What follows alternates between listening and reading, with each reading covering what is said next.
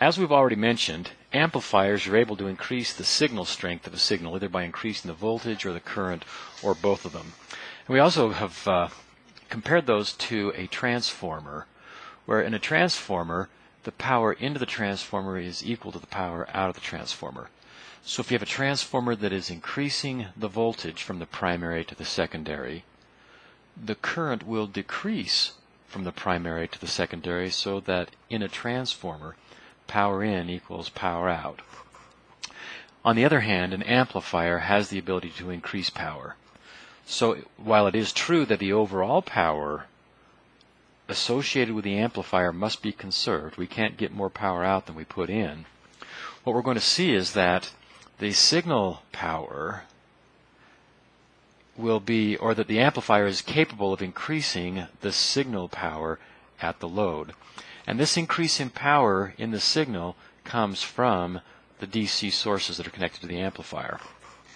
So here we have an amplifier, a schematic amplifier, with an input signal driving a load, being powered by two DC sources. This one referred to as VCC, this one referred to as VEE. Historically, there's a little bit of a legacy terminology here.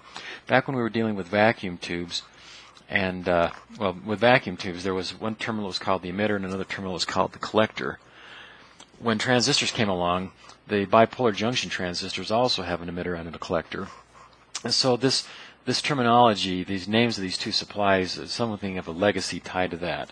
This refers to the collector voltage, or the positive power supply, and the negative power supply is referred to as the VEE, referring to the emitter. So we don't know what's inside here. There may or may not be bipolar junction transistors inside that amplifier, but we still sometimes refer to the power supplies. They refer to the collector and emitter, but that's just an aside. So here we have these two DC sources.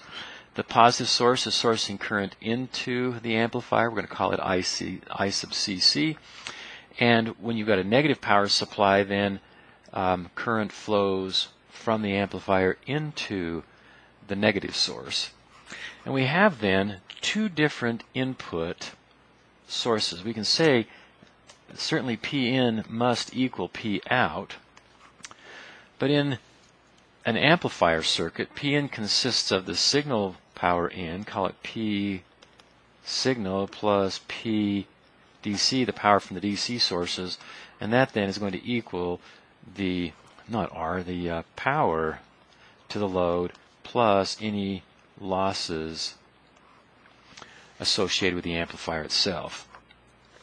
So the power on the inputs, or the power coming from the signal, will just be the V in there times I in, if we reference the input current from the signal. I guess we'd use it like that, going in, plus the power from the two power supplies. So that would be plus VCC times ICC plus VEE times IEE. So we have three different sources of power all combining inside the amplifier to give us then the power to the load plus any of the losses there may have been. Now this schematic here is basically the same thing as over here, but here we explicitly show the two DC sources. Here those have been left off, and the positive power supply, or the terminal for the positive supply on the amplifier is tied simply to VCC, and the negative terminal here is tied to negative VEE. So the voltage levels of our power supplies then become the limiting factors of the amplitude at the output. You can't get an output voltage any greater than the positive power supply, nor can the output voltage go any lower than the negative power supply. So we have here represented, and first of all, this is going to be a graph showing the input voltage of the signal and comparing it to the output voltage, or this is the output voltage as a function of the input voltage. So we have the negative source here. We'll just, to be consistent with the terminology on the previous slide, we'll call this negative VEE. And up here we have positive VCC. And those then become the limiting values of the output. Those are sometimes referred to as the rail voltages, or they delineate the range in which the output voltage can run.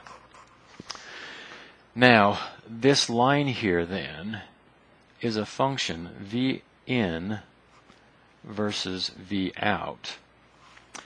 And the slope of this line then is the gain of the amplifier. And in this case, since we're talking about V in versus V out, it would be the voltage gain A sub V is the slope of that line, and we would have then that V out is equal to the gain of the amplifier A sub V times V in, at least within this linear range. Now, what is the extent of the linear range? In terms of the input voltages, the input voltage can come up to this point and no greater than that, at least, and not remain within this linear range. So at this point right here, where V in equals VCC divided by A sub V, for values of V in less than that and greater than negative VEE divided by A sub V. So for values of V in between those two limits, the output will be a linearly scaled version of the input. But if the input is allowed to exceed those two limits, the output can't exceed the power supply. So A sub V times some number here greater than this point would attempt to go beyond the power supply, but the power supply can't, and it is limited there. So let's just look at how we can proceed with that by now implying a time axis coming down here. And here we have a function of time, a sinusoid, and it stays well within the extremes, and so for a value of V in here, there's a corresponding V out there, which then gives us this amplified version of the input. But when the input is allowed to exceed the linear range, it tracks up to the point that the output hits the rail voltage. Can't go any further than that, so it just clips off that peak and comes back down. What I'm showing here is that output voltage as a function of time. If the power supplies were to allow it, the output voltage would have gone up to 20 volts. But here we have a power supply at positive and negative 15 volts. When the output gets to the 15 volt rail voltage, it's limited to that point and it's clipped off and continues on clipping off the negative lobe also. This type of distortion is known as nonlinear or harmonic distortion. And under normal circumstances, linear amplifiers are intended to work without adding distortion.